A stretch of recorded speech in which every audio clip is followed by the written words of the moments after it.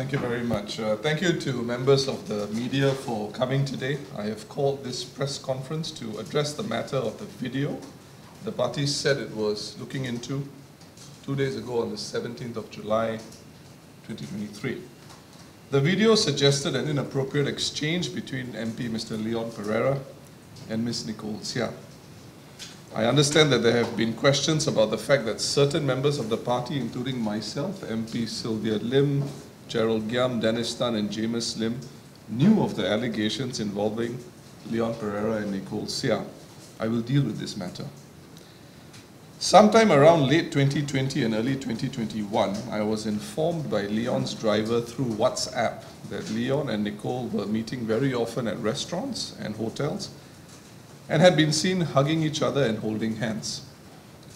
There was no evidence or corroboratory information to support the allegation. I do not know Leon's driver personally. Upon receipt of this information, I asked Leon whether anything was going on between him and Nicole. Leon confirmed that the allegations of his driver were untrue. Leon also shared with me that he was in an ongoing dispute with his driver and was about to terminate his services and had sought legal advice on the allegations of his driver. Over the course of the next few months, Leon's driver also shared substantively the same information with other members of the party.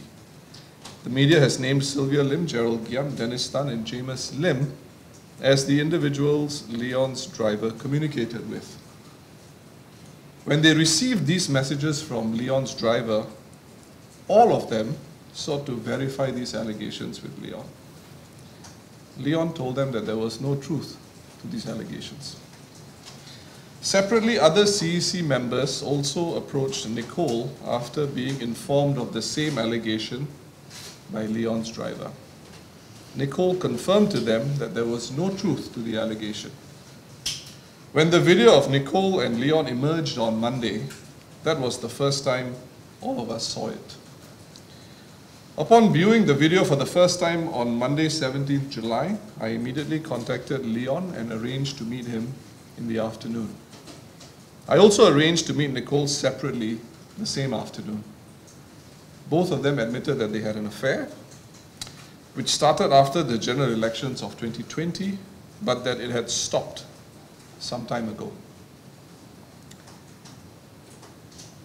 When I met Leon on the afternoon of 17 July, he acknowledged that he should have been more forthcoming when I and other party members first approached him about the allegations made by his driver. The party CEC, or Central Executive Committee, met on the evening of 17 July to discuss this matter and to come to a decision. On the 18th of July, I received Nicole's letter of resignation from the party. I have received Leon's resignation letter effective today, and he has informed the acting Speaker of Parliament that he was resigning his seat in Parliament. These letters are in your media pack, which will be given out after this press conference. The Constitution of the Workers' Party requires candidates to be honest and frank in their dealings with the party and the people of Singapore. Leon's conduct in not being truthful when asked by the party leadership about the allegations fell short of the standards expected of Workers' Party MPs. This is unacceptable. Had he not offered his resignation, I would have recommended to the CEC that he be expelled from the party. From the moment the party was made aware of the video, we moved as quickly as we could, bearing in mind that we needed to be fair to everyone, get to the bottom of matters, and put things right. And we did so. I would like to request all Singaporeans to give both Leon and Nicole the space to heal and to be with their families and their loved ones. As you can imagine, this must be a difficult time for them. Ms. Sylvia Lim will now speak on the transition and handover arrangements in Aljunied GRC in Leon's absence. Sylvia.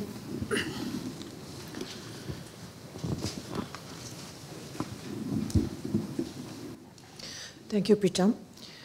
Okay, first, let me say that Aljunied GRC MPs are collectively responsible for all the residents of Aljunied GRC, including those living in Serangoon Division. And for now, please let me share some brief details of our handover arrangements reached thus far. First, on the Meet People sessions.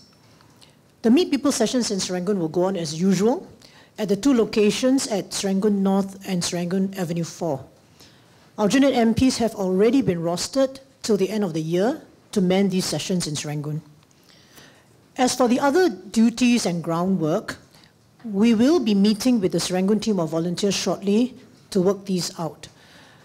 I myself am familiar with the ground in Serangoon, having been MP there for 9 years prior to my current assignment. Should any resident of Aljunied GRC, especially Serangoon, require to reach out to us, they can do so by email at aljunied@wp.sg.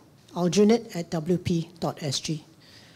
And finally, please let me assure, especially the Serangoon residents, that the party will use its best efforts to make sure that you are well cared for. Thank you.